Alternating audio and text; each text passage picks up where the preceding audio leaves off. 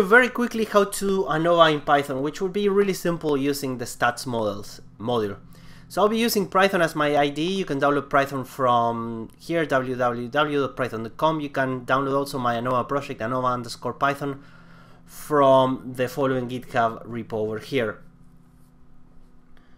So the idea of Prython is that it allows me to put my code, my R or Python code, into panels that I can connect.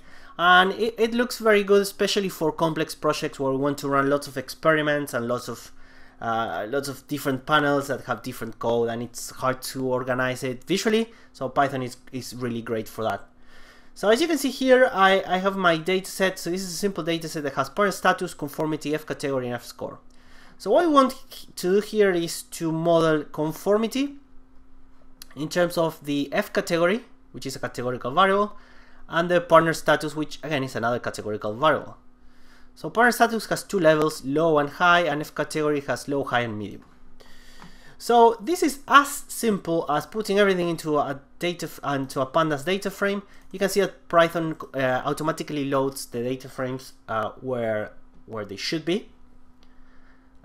You can see them. You can see it here, and then it's just a matter of running everything, which I will show you how to do that in a minute. So before doing that, we can specify a model like this. So this multiplication means that we are considering also an interaction, meaning that we're considering an individual effect of the F category. We're also considering an individual effect of the partner status, but then we're also considering the possibility that the category and the partner status interact with each other. And the way we specify this by doing this multiplication. On the other hand, if we have just used a plus symbol, like in here, you can see that I'm decomposing the effect of the conformity into F category and partner status. I don't have any interaction. Adding interaction in ANOVA is kind of complicated, and it adds a lot of complexity, unfortunately, but in many cases it's what we need to do. What we typically do here, we typically first add the interaction term, and then if the interaction term is non-significative, then we just throw it away and then go with a simpler model that doesn't have the interaction. That's the typical way. What happens here is that if you look at the p-value here, the p-value is 2.5%, meaning that it's smaller than the usual 5% that we use as a threshold, meaning that it is statistically different from 0. So we shouldn't be removing it. So if I had to choose, I would prefer this model against this one. So one thing, how do we run this in Prython, by the way? So I can clean everything by pressing F8.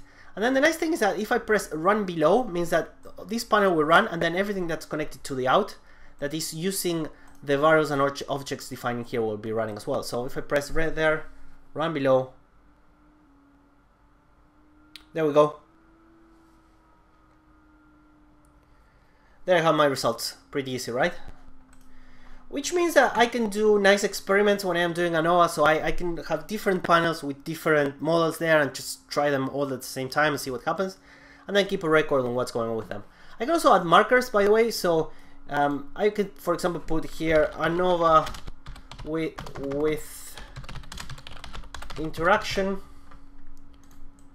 and put it there, and it will be there in my code. And then if I click here, I can navigate through my project by clicking there in ANOVA with interaction. The other thing I wanted to show you is that we can freeze the results of the panels. So let's assume we're doing an experimentation here, and this is ANOVA type. So we have 3 types for ANOVA sum of scores, 1, 2, and 3. Let's suppose we want to test type 2 and type 3. So I will freeze the panel there. That's the results for type 2, and then I can say, well, let's type 3, and then I click on run up to here. Run up to here will run the previous panel and this panel that are, but you see they're connected from out to in, right? So everything that was defined here is available here. Obviously the other panel won't get executed, so I will probably save some time there. So I click there, next to run, I get my results. So you see, obviously in the model change we get different results, and that's really it. One final thing that we can do here is that we can group things. So let's just say we want to say ANOVA models, and we want to separate this. We can add something like this.